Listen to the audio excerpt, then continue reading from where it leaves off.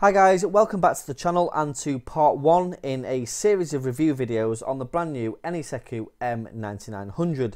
This is a brand new radio which covers 4G, VHF and UHF two-way radio. So in this video we're going to be covering the basics and testing the analog VHF and UHF side of the radio first. The network radio side of things will be in part 2 because there's quite a lot to go through. Although I will quickly answer a couple of questions I got on social media when I shared photos of this last week. So firstly, it doesn't do Zello as it's a Linux based system, however it works on LTE 4G, WCDMA and GSM, and also acts as a crossband repeater between cellular and RF, which is amazing, so stay tuned for more videos. Okay, so looking at the radio itself, firstly it's got this amazing speaker microphone with a built-in display, so whatever is on the radio screen is also on the microphone, and all functions can be controlled via the microphone, which is just brilliant. And it puts me in mind of the Supura SRM handsets which I've reviewed on the channel in the past. The mic has a full rubberized keypad and dual PTT. The top one is for network radio and the second is for conventional radio, and it has different accents in the plastic so you can feel which one you're using. The mic allows you to control all aspects of the radio, as I said, and you can select between VHF and UHF, either VFO and input frequencies directly, as well as all the programming as well. On the front of the main body of the radio is a large 2.8 inch screen which isn't capacitive touch. It's controlled with the buttons on the microphone and on the radio. I prefer this as touchscreens of this size and nature tend to be difficult to use if you have big hands. There's a volume control knob on the radio which is also the power button when pressed. Underneath that is a transmit and receive LED indicator light and the RJ connector for the speaker microphone. On the right hand side is the selector knob for navigating the menus, as well as up and down arrow buttons for the same thing. On the top of the radio are 4 rubberized buttons, the menu button which accesses the system's menu settings, F key which shows the current signal strength of your cellular signal when pressed once, and switches between SIM 1 and SIM 2 when pressed and held.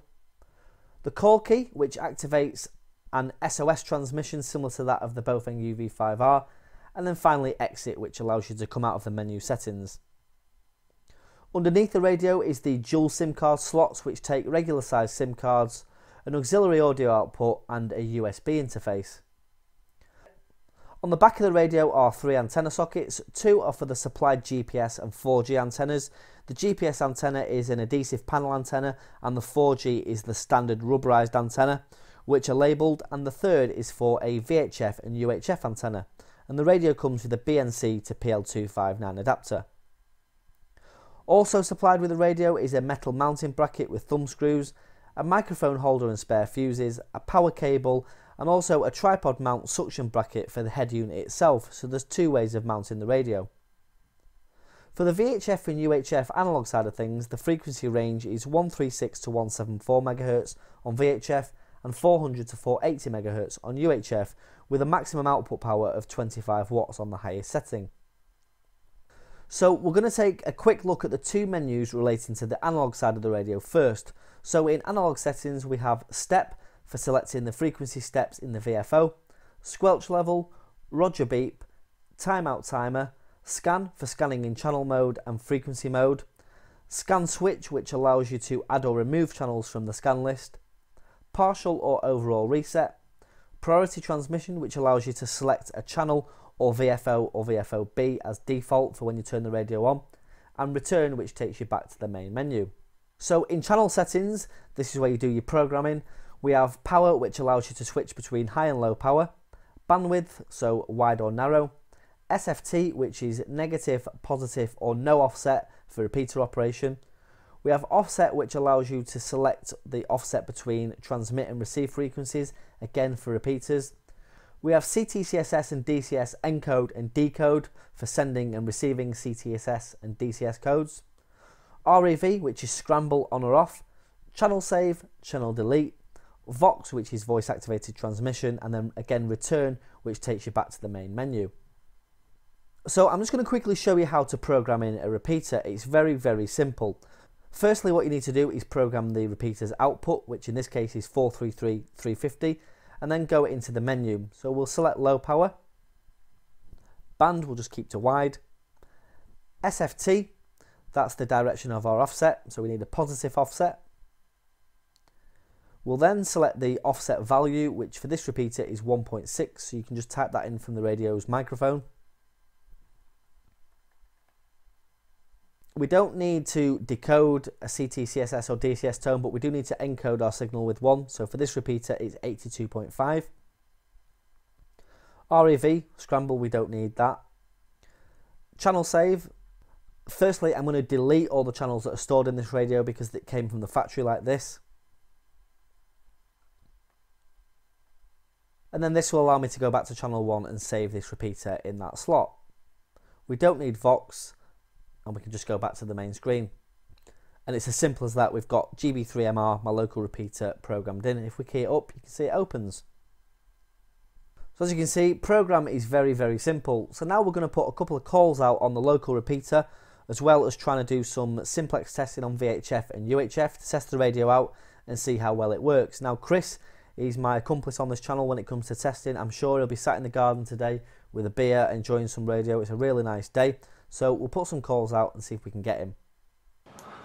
0 OGG, Mike 0, Oscar Golf Golf, M3 HHY. Monitoring Chris.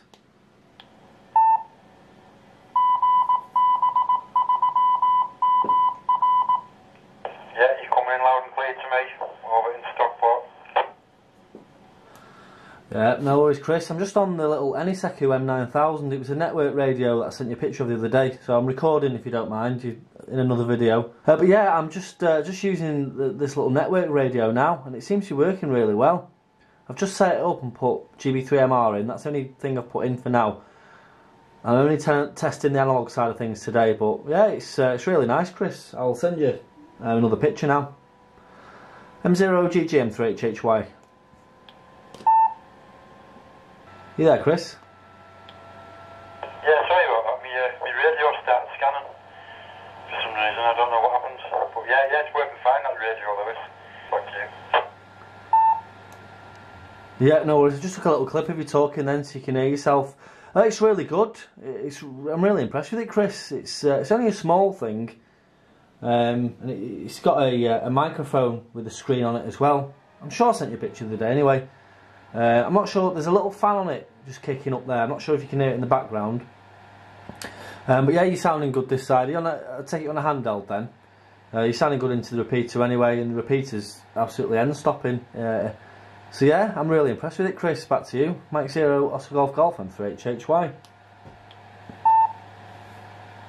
Yeah, okay, Lewis, yeah, like I said, it sounds fine. I've just checked you on my reverse as well, and your full scale simplex as well, so yeah, certainly working well. M3 HHY, like I said, Oscar Golf Golf. Yeah, no worries, Chris. That's all good. I don't suppose you fancy a quick simplex test then, do you? On 433525. Yeah, no problem. QSY 433525, if it's clear. Just 1 second, Lewis, if you can just give me a minute, I'll do a short video and you can see what it's like. I'm just going to go up to a different part of the garden. M3HHY from M033. Yeah, no worries, Chris. You're 5 and 9 here anyway. But yeah, you're sounding cracking. Absolutely fantastic. I take you on like a 4 or 5 watt handheld. Yeah, you're doing well, Chris. Back to you. Yeah, just let me check my video up, my camera settings, Lewis. 1 second. Yeah, no worries, Chris. I'll just keep waffling while you get set up, and you can just get on and get everything set up. So yeah, I'm just running into the Diamond X300 on the roof. So I'm on the colon here, so obviously you're going to be coming in pretty well. Assuming you'll be receiving me. No problems at all. It was a nice day again, plenty of RAF action as well. Hercules flew over the house before, doing touch and goes at the airport. That was quite nice, not sure if you saw it. And the Queen's Royal Flight helicopter was in the area as well, but I didn't quite see that one, Chris. But that should be enough time for you to get a clip anyway. Back to you, M0, Oscar Golf Golf, and HHY.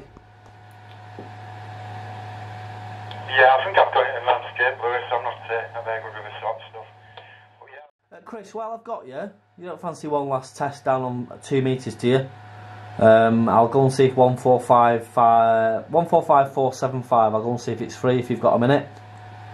I'll see you down there, 145475 QSY. This is frequency news please, M3HHY. Nope, nothing heard. M0OGG, M3HHY, on frequency Chris. Lewis, if you can spare me a second, I don't know if you can hear me, there's something come up on my screen. I'll have to give you a shout in a minute, I don't know what it is. 1 second. Yeah, okay, 59 plus anyway, I'll stand by. Oh, I've got you now. It said PAG on the screen, now it says PIN. Never seen that come up before. Oh, I'm not sure, what radio are you on? FT1. Oh, right, no, I've never used one of them, Chris, so I can't help you on that one. But yeah, no, you're 5 and 9 as well, really nice signal, nice audio. I wonder how you're receiving me down on the, well, we know there's going to be no change anyway, but yeah, it's a lovely little radio this, Chris. I'm well happy with it, well impressed. No, it's fine, Lewis, it's Q5, full scale on the signal meter, just in the car. Okay, so as you can see, a really nice styled radio there. It works well with good transmit and receive audio, and the microphone is just something else. It really adds a premium quality to the radio, and I absolutely love it. The radio itself is really solid and feels well made. Half of the body is metal, and it only weighs 570 grams, so it's quite portable. I used the radio for quite a while talking to Chris after these tests, and the small fan kept the radio well within normal temperatures. The audio quality through the built-in speaker is very good. When the local repeater was transmitting its carrier before it identified itself, it was almost silent, which is brilliant. So that concludes part 1 in this series of videos. We'll be doing part 2 very soon, so make sure you stay tuned. We're going to be looking at the network radio side of things in that, which I know is what you're all waiting for, so make sure you look out for that video. So, hope you enjoyed this instalment. If you did, give it a thumbs up. If you have any comments, suggestions or questions, drop them in the box below and I'll get back to you. And all that's left to say is 7-3. Thanks for watching. We'll catch you in the next one. Cheers.